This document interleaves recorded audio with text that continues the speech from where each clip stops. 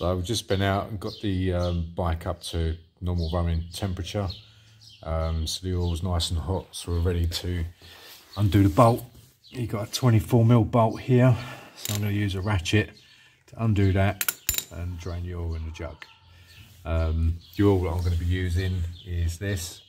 So this is the 10W40 So I've slackened it off. I should probably be wearing gloves, to be honest with you. Let's go and get some gloves. Okay, so you can see it just dripping there. Let's unplug this a little bit more, get the flow going.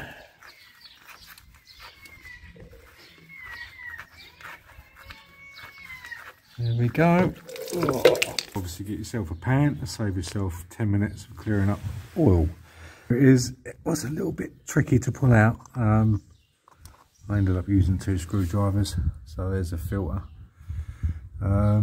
Maybe I had to just clean that, to be honest with you, because this is only done coming up to 1500 kilometers. So I'm going to just clean that and put it back in, because you can just see a little bit of dirt there. Nothing too much. Yeah, so that's the option we're going to go for. So just a note, if you're going to be doing an oil change on a FB Mondial flat track, you might want to either remove this plastic or get some cardboard in there to stop the oil dripping out and then going all over the floor, which is what I had, as you see in one of the other videos. Obviously that's not your air filter in there. The air filter is actually on the other side, so behind what oil filter rather is in there. So mine was the early service, so I'll change the oil filter once it's done about 3,000 kilometers. So I've cleaned the filter and just put the bolt back in. So that's fully torqued up, and we're ready to put the engine oil back in. But first, we're just going to get access to the air filter. So on this particular bike, need the key. And just come around here, wait for the click, lift the back off, and there's your air box. So we've got 4 Phillips screws. So we're going to take them off, move the toolkit. There you can see 4 there, so we're going to buzz them off and just clean out the air filter. So I've literally just hoovered out the air filter just to get any muck out. And then when you're obviously placing it back in, it seems to go this way, which is a little bit strange. And then back in there, move that cable out so it all fits nice, and then put your 4 screws back in. So 4 screws back in, toolkit back where it was. Now we'll just put the seat back in place, so she just hooks into position.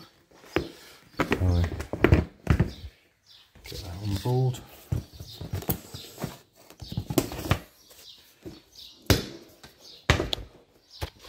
Literally got a little hook in the back there, you can see it in the middle, so might have to get the key back on it and lock that into position.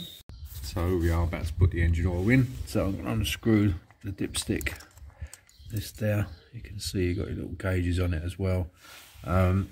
Tried to Google it to find out the amount, it's probably in the manual, I haven't got it to hand, but most of them say about 700 millilitres of oil.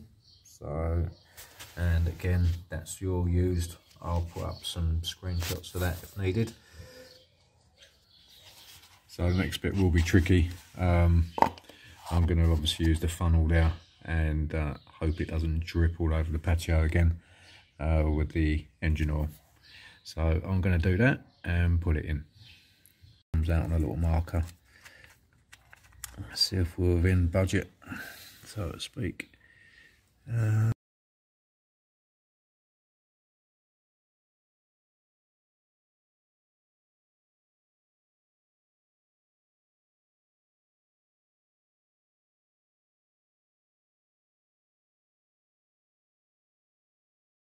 Hey guys, welcome to the channel. So just to recap on some of the videos that we've done the headlight addition removing the 57 plate off the front there and adding a sort of cafe racer style headlight. Recent thing obviously with the fuel line, just had to remove the tank because there was a leak in pipe, so there's a video on that as well. With the display there, I've done a clock set and how to change different settings on the visual there. Chain loop, there's one on that. I've got to do one on chain tension because I've also had to tension the chain up. Obviously you've got details on there on the required amount, 30mm up and down, and then your tyre pressure front and rear. And another thing I've just recently done.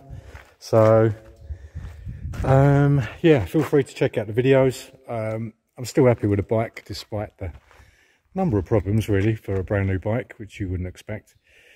I did have my screen replaced, which took 5 weeks, so hence me repairing the tank myself just recently. I didn't want to go through all that again. It's just a pain really. So yeah, check it out, and I'll add this at the beginning of each video just as a recap. Okay.